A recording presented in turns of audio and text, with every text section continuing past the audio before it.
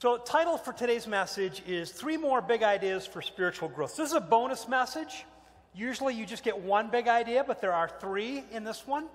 I'm doing a series on how to grow spiritually, and it's one that we're going to pop in and out of throughout the year. So rather than just kind of plowing through and doing 17 messages in a row, we'll come back to this at different times during the year. So we're going to take a step forward with kind of 3 more ideas about growing spiritually, and I'm trying to be super practical. I don't want to, I don't want this to be like spiritual blah, blah, blah. Like lots of, lofty ideas and fancy words. But I'm trying to step back and to say, and really to look at my own life and say, what has helped you grow spiritually? What's helpful? What works? So I'm trying to approach it in that spirit. Since we're jumping back into this topic after having been away, I want to give you a couple reminders of things we talked about before Christmas. Spiritual maturity is not just getting all your doctrine right. So one way that spiritual maturity is misunderstood is it's like having all the answers and coming up with this like airtight system that can answer every question. There's value in trying to answer questions, but you can have something like that and be a very ungodly person. So it's not that. And spiritual maturity is also not like perfect discipline. So another, I think, misunderstanding is if I can just get my act together and get up every morning 45 minutes early and read my Bible and pray, and if I'm always in church, and if I always do this, if I always do that, if I just keep doing it all the time, that's spiritual maturity. Well, again, there's value in discipline, but you can do all those things and not be spiritually mature. So what is spiritual maturity? We talked about a number of things. One is mature Christians exhibit a sense of shalom. Shalom is an Old Testament word that carries over into the New Testament some, and it means complete and at peace. But spiritually mature, there's just a sense that they are at peace, that the ups and downs of life doesn't faze them a lot, because they've been experienced and they know that God is faithful. So there's that sense of kind of shalom and peace that spiritually mature people have. Spiritually mature people exhibit Christian virtues. There's a list of Christian virtues in the New Testament, and it includes things like goodness and gentleness and kindness and patience. And wouldn't it be great if when people thought of Christians, instead of thinking of lots of rules or political agenda or whatever they might think about, wouldn't it be great if the first thing that came to their mind was, man, Christians, they are such gentle people. They are such kind people. And they are so patient with one another and with others. But that's a part of spiritual maturity, is that we exhibit those virtues. Another thing we talked about is they're actively seeking to follow the teachings of Jesus. That's what spiritual maturity looks like. I went back over my list of marks of spiritual maturity, and I've been thinking about this over the Christmas break, and I realized that I missed one. There was one that I left out that I think is important, and I think in fairness to you, I have to kind of put it on the table for us. And another mark of spiritual maturity is that spiritually mature people sin less. One mark of spiritual maturity is less sin. Sin, let me give you a definition of sin. Sin is, there are kind of 2 shades of meaning in the New Testament. One is missing the mark. So the idea, it's a hunting term actually, and the idea is you're trying to hit a target, you're doing the best you can, and you just plain miss. And sometimes our sin is like it. We have really good intentions, but we just keep doing things that are hurtful to others or hurtful to us, and we kind of miss the target. There's another word for sin that is more like outright rebellion. It's like, I am mad at God, I'm going to do things my own way, and it's just, you're not just missing the mark, you are in rebellion against God. That's a more serious kind of sin, I think. Let me read a few verses for you. I have a lot of scripture in today's message. Hebrews 10, 26 to 27. This is a scary verse. There's some verses in Scripture that are really comforting. This is one that is very unsettling.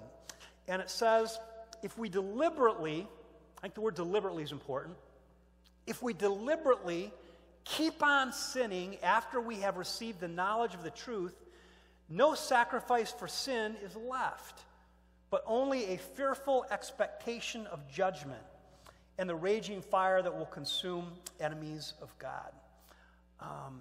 So the idea, it's important for us to know this, but if we just insist on deliberately doing things our way and continue in a pattern of sin without feeling guilty about it and without trying to change it, there's a sense that we may not have our sins forgiven. We may not truly have experienced faith in Christ. So that's a scary thought. Let me read another verse from Hebrews 9:27. This is a good news, bad news verse. And it starts, the author gets the bad news out there first. It says, just as people are destined to die once and after that to face judgment. That's the bad news. And when there's so many things that are fun to talk about when you're a pastor, but it's important that we not skip over the things that we are uncomfortable talking about. And one of the uncomfortable things is throughout the New Testament, this idea of some sort of judgment keeps coming up. And there's some mystery surrounding it. We don't know exactly what it's going to be like, but there is some sense of accountability for how we have lived our lives that we need to be aware of. That's kind of the bad news. Here's the good news. I'm just continuing right on in the verse. Matter of fact, I'm going to back up and read it all together. Just as people are destined to die once and after that to face judgment, so Christ was also sacrificed once to take away the sins of many, and he's going to appear a second time, not to bear sin, but to bring salvation to those who are waiting on him. So we don't need to be afraid of God's judgment, because Christ came once to bear our judgment for us, to bear our sins. He's going to come again, not bringing more judgment, but bringing deliverance. There's good news and bad news, but there is a sense that we need to be accountable for working to sin less. Another verse in Romans 6:1 gets at this idea that some people, because God is so gracious, might be prone to take advantage of that grace. In other words, if God is so forgiving, I'm just going to do whatever I want because I know he's going to forgive me again. Now, in all honesty to you, I have been a Christian for a long time. I've never really ran into anyone who I think has overtly said anything like that. But there is a sense that maybe we could be lulled into a sense, well, God is gracious, so I'm just going to keep on doing this thing that is harmful and that is hurtful. Romans 6:1 says, what shall we say then? Shall we go on sinning so that grace may increase? By no means. We are those who have died to sin so that we can live. How can we live in it any longer? Another way of saying that mature Christians sin less would be to say that spiritually mature people become holy, become more holy. And the word holy or holiness means being set apart and different from the world. And this is such an important concept. It occurs 76 times in the New Testament, this some reference to being holy. And it's an important idea. We're supposed to be set apart and different from the world. Romans 12:2 says, do not be conformed to this world, but be transformed by the renewing of your mind, that by testing you may discern what is the will of God, what's good and acceptable and perfect. Now the word, I'm going to give you a little bit of word history. In the New Testament, when the word world occurs, it applies a number of different ways. Sometimes it just means the earth. And sometimes it's used to kind of refer to everyone in the earth.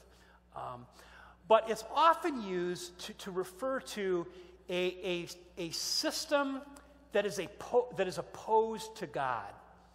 But sometimes Paul particularly would use the word world or worldliness to refer to a system of living or being where you are just opposed to all of the good things of God. You're being worldly. Now, I grew up in a tradition where we heard lots about worldliness. We called Romans 12:2 the wonder verse, because pastors could apply it to anything they didn't like. So if there was anything they didn't like, they'd call it worldly, and we were supposed to avoid it. And I was thinking, again, I grew up in religious fundamentalism, where worldly meant anything stylish or fun, was kind of what worldly meant. That included longer hair for guys, women wearing slacks, going to the movies, playing euchre, and there was one really, really weird one, and that was holding the microphone was considered worldly. If you were singing, godly people would leave the microphone on a stand. Worldly people, they would look like people like on The Late Show, they would hold the microphone. Now that is really, really weird, and I'm not going to go any further with that. But those were all examples of worldliness. I remember one time I was out with a group of my friends, a few of my other fundamentalist buddies, and we ran into some other high school students who didn't know us. And we had our fundamentalist haircuts going and our fundamentalist dress, and they asked, so we were trying to get acquainted with this other group of people, and they said, "Why is your hair so short?" Because this is the 70s, right? No one had short hair in the 70s. So we did what all good fundamentalist kids do. We lied. We told them we were in the military. So that's the world I grew up in, and that has nothing to do with what this idea of worldliness is. But here's what is the deal, and that is that we are to be different. There is a sense that people who are following Christ should be distinctly different from the general world around us. But the difference, it should always be in Christ-likeness. We are different because we are more concerned with trying to follow the teachings of Jesus. We're different not because our hair is weird or we dress funny or we don't do things like play cards. We're different because we forgive people. We're different because we are moved by the needs of people we don't know and will never meet. That's the kind of difference from the world that we ought to exhibit. It's a part of what holiness is. Leviticus 19:2 says, "Speak to all the congregation of the people of Israel and say to them, 'You shall be holy, for I, the Lord your God, am holy.'" 2 Corinthians 7:1 says, "Having therefore all of these promises, dearly beloved, let's cleanse ourselves from all filthiness of the flesh and spirit, perfecting holiness in the fear of God." So holiness is another definition I'll give you is the word sanctification. And I'm putting this out there not just to teach you fancy words, but it comes up in one of the verses that we're going to look at here in a moment. Sanctification is the process by which Christians sin less and become more like Jesus. So we talk about holiness. It doesn't happen all at once. It happens over a long period of time. We gradually sin less and become more like Jesus. And this all sets up the next big idea, which is super important, and that is that the Holy Spirit guides us to spiritual maturity. We don't sanctify ourselves. We can't. But like salvation, sanctification is a gift of the Holy Spirit. God gives us this gift. And I had a different kind of sermon outline on this topic for a while, and one of my points was to grow spiritual, you have to dance with the Holy Spirit. And to me, the dance metaphor was a good one, because one word for the Holy Spirit is right by our side. One of the words for the Holy Spirit is parakletos. Para means right by my side. Letos means calling out. So the Holy Spirit is right by our side calling out for us and advocating. It's actually the word for lawyer.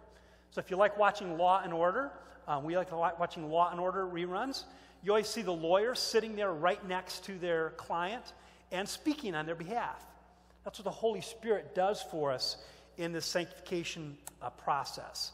In 1 Peter 1:2, the Apostle Peter is talking to a group of Christians who had been driven out of Jerusalem by persecution, and he says, "You have been chosen according to the foreknowledge of God the Father, through the sanctifying work of the Spirit, to be obedient to Jesus Christ and sprinkled with his blood." That is by the way, that's one of the best verses there is on the Trinity. You see all three aspects of the Trinity in that one verse. The Father has chosen us for salvation. The Holy Spirit is working in our lives to set us apart. And Jesus has taken care of our sins through shedding his blood on the cross on our behalf. Romans 8:9 says, "The Spirit of God dwells in you." So when we think about this idea of sinning less as a part of spiritual maturity, one thing that helps with this is the Holy Spirit actually takes up residence in us. And it's called a guarantee that God is going to finish what he has started. But when we put our trust in Jesus, God doesn't just relate to us from afar. The Scripture teaches God takes up residence in our lives. His Spirit lives inside of us and does a number of things for us. I want to list just a few of them. Ephesians 3:16 says, I pray that out of his glorious riches he may strengthen you with power through his Spirit in your inner being. So the Holy Spirit strengthens us. The Holy Spirit advocates for us. Let me read another verse there, John 14. If you love me and keep my commands, and I will ask the Father, he will send another advocate to help you and be with you forever. The Holy Spirit helps us and is with us forever. The Holy Spirit leads us. Romans 8:14 says, for those who are led by the Spirit are the children of God. There's another verse in Galatians where, that goes with this idea of the Holy Spirit leading us, and it says, since we live by the Spirit, let us keep in step with the Spirit. So our job is to kind of keep in step with the Spirit. Now, if you watch me, if you come Saturday night, which you ought to, and you watch me dancing, what you will see is I will be working very hard to look at the person in front of me and to do whatever they are doing. Now, where this backfires is sometimes everyone turns around, and then you are in the front, but if you watch me, it is like a very awkward thing. It doesn't look like dancing, but I'm trying to like rigidly do whatever the person in front of me is doing.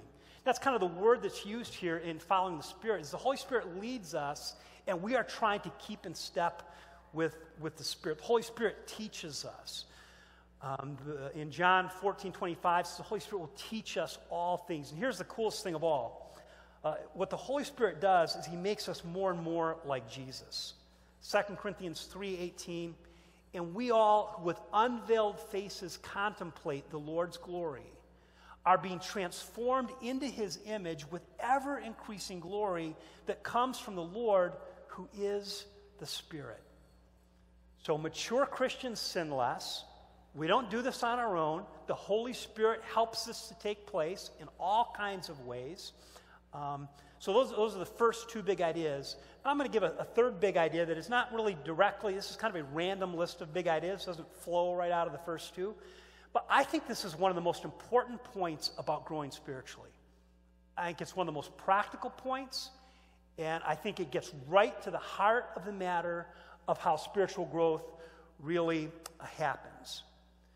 Spiritual growth takes place in the context of Christian community.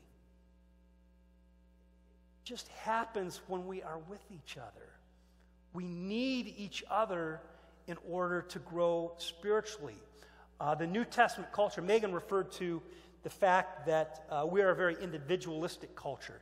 It was not that way in the first century when the New Testament was written. It was a very communal culture where Christians shared all that they had with one another, and they ate meals together, and they spent a lot of time in each other's homes, and they did a lot with one another.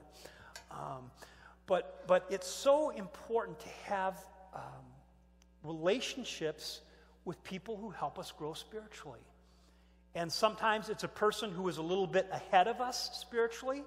Maybe we intentionally build a friendship who seems more mature with the idea that we can kind of follow them and learn from them. And sometimes it's with someone who's kind of at about the same place, but there's an intent to help one another. I remember a long time ago, one of my lifelong best friends, Bob Kinney, came to me. We were at a different church. I was his Sunday school teacher, and Bob came up to me and said, I work in a context where I'm never with Christians. Could we have breakfast together and build a friendship? And we had never really talked to one another much before that. We were just kind of vaguely acquainted in the class, and he went on to become one of my dearest lifelong friends. And when I am struggling spiritually, Bob is one of the people that I call. I've mentioned another guy who watches our services named Keith, college buddy of mine, same kind of thing. All my life, Keith has built into me spiritually and helps me grow. I can't think of anything that is more practical and more important in growing spiritually, in that it will be shaped by the people around you. You need to have these relationships and be intentional. If you don't have them, you need to be intentional about building them. There's this one another concept in the New Testament. Matter of fact, the word one another occurs 100 times in the New Testament. So I went through and I read all of them this week, and I put them into category. Here's some of the things where the word one another comes. Number one, we're to love one another. That occurs 16 times. We're to greet one another, build each other up, admonish one another, serve one another, be truthful with one another. We're to sing and worship with one another. We're to pray for one another. We're to bear one another's burdens. We're to encourage one another to be doing good deeds. We're to fellowship with one another. And the list goes on. But if you want to grow spiritually, intentionally build friendships that will help you do that.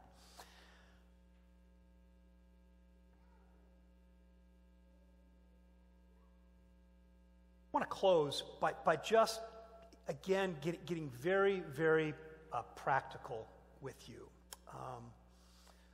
We can't grow spiritually without intentionally setting aside time to be with and I'm focused on two things. One, setting aside time to be with and encounter God and having these friendships. I'm going to talk about them in a real practical way as we close.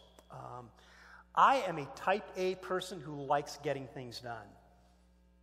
Reflecting and slowing down is not my strong suit.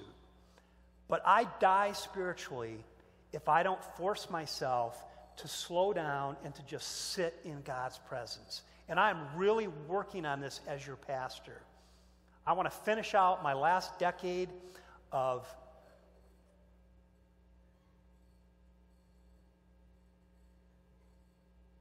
pastoring by having a really authentic relationship with Christ. I don't want to just go through the motions.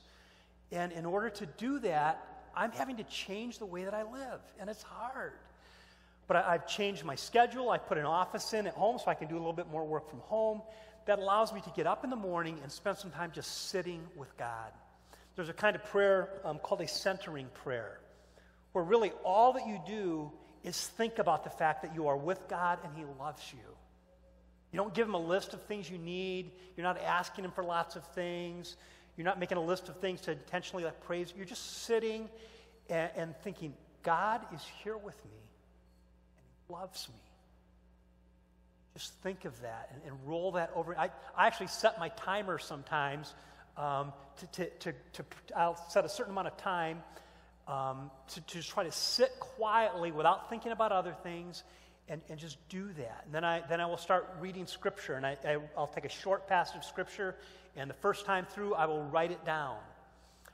Second time through, I will meditate on it, and I'll think about what that passage means to me, like one verse at a time or one word at a time. And then the third time through, I actually use the Scripture to write out a prayer. And I write a prayer based on the passage. And we're actually going to come back. I'm going to talk about this practice later in the series. And I'm going to have you all come back on a Sunday night. And we're actually going to practice this and show you how that works. But you have to have that. And then the other thing is you have to have these spiritual relationships. Here are some marks of a spiritual friendship. One is it's a relationship where you agree to help one another grow spiritually. So there's kind of a conscious level at which you acknowledge, we both need to grow spiritually, let's help each other. And sometimes you actually say that and might sit down and have a conversation. Sometimes it's just an understanding that you come to as you kind of go through life and you talk about things, you talk about some spiritual things. But there's an intentional desire to help you. You all need to have relationships like this. Second, it needs to be a friendship where you can be honest about your struggles. Honesty, it needs to be a friendship where you can take your mask off and really be honest about what's going on in your life. It needs to be a friendship where you can pray together. If you don't have a friend who you can sit down with and pray, you are missing out on a lot. And it's one of the most powerful tools to grow spiritually is having someone who you can sit down with and pray with. And some people are really uncomfortable with this, and I get that. I think guys in particular have a hard time maybe with that, the vulnerability that comes from that. But man, have someone that you can do that with, and that will help, that will bless you spiritually. And the last thing is it needs to be a relationship where you just enjoy one another. It's not a drudgery of a whole bunch of hard things to do. Just do life together and enjoy each other. And have those friendships. If you say, hey man, I would like to have a friendship like that, but it's hard for me to connect with people, we have a new small group that's starting up this Tuesday. Talk to Elena or to Colin and Dara. If there's enough interest, we might start a couple of them. But that is a great context to start building some of those. It's not quite as awkward as just one-on-one approaching someone. You can just join a group and it can kind of happen naturally. But those are a few kind of practical thoughts for growing spiritually that I wanted to share with you this morning. Let me say a word of prayer as the praise band comes up and gets ready to lead us in worship again. Father, we want to become more and more like Jesus. We want to work with the Holy Spirit. Father, give us victory over sin in our lives. Help us to sin less. Help us to become more like Christ. Father, help us to move with the leading of the Holy Spirit. Father, give us spiritual ears to kind of hear your Spirit. When your Spirit nudges us, give us Lord, just the freedom to move with your Spirit. And Father, I pray that you would draw us into relationships where we help each other become more like Christ. Lord, let this be a church not only that welcomes people who are hurting, but let this be a church where no one is lonely, but where everyone has an opportunity to build connections with someone who will help them along spiritually. And we ask this in Christ's name. So let's keep that in our prayers. Let me close in prayer for us. Father, been good to be together. Keep us safe as we go home. Father, we lift up our good friend Larry Chrysler and pray for his complete recovery. Lord, give him strength and just lift both he and Judy up to you. Father, I pray for this new group that's starting on Tuesday and ask that you would use this group to develop the kind of friendships that help us grow spiritually. Lord, I thank you for Karen Riley and for Marvin, all that they mean to our church. And Lord, just this opportunity to celebrate her 80th birthday and just, Lord, a life of faithfulness. And Lord, even to celebrate, Lord, just the joy that exists in the Refit program that she has put together and just to have fun together. Just thank you for them and pray for your blessing on that. And Father, I pray for this family that none of us know except for Megan, who need a car and will need other things just to get by. Lord, help us as a church to do something that's beyond our expectations in responding to this need. And we have no idea how this could come to pass, but we pray that you would do it for the glory of your name, and we ask this in Christ's name. Amen.